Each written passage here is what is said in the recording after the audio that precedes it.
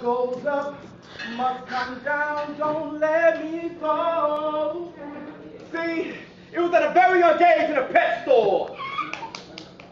And I asked my mother for a bird as a pet, and she smiled.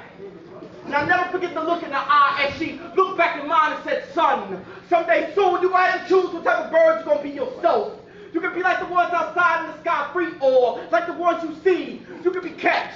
And I really didn't understand what she meant, but like always, I listened anyway. And she went on to say, like many things, it's by God's divine nature that man don't teach birds how to fly, nor can man fly himself on the inside. He hold hate for them. That's why he clipped their wings to cage them and make them sing to disguise his envy. Because inwardly, he secretly despises the bird's ability to soar towards the heavens, but God in heaven made birds sing in man's cages, now did he? And at age 7, I really didn't understand this simile or metaphor, but metamorphically it hit me recently.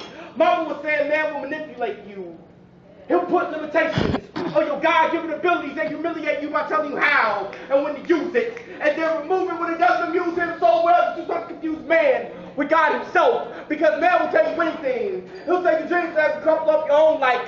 They're not the blueprints to your life like. The talents that God gave you are not to divine right like. God will give birds wings not to fly like an ostrich. Man will ostracize your talents then pimp you like pirates do parents will. Strip you of the very reason that God sent you and ground you on the ground that he himself cannot reach the clouds. And my mama made me unafraid to fly and look down. She said, what type of bird can be proud when his nest is on the ground? And yes, a free bird survival is hard work. You gotta wake up early to get that worm. You gotta choose your battles. Sometimes you gotta fly south to the weather's warm and no, it's not all sunshine. So sometimes you gotta put your face away to put the storm in. Lay in trees to wet your wings. No, it's the air.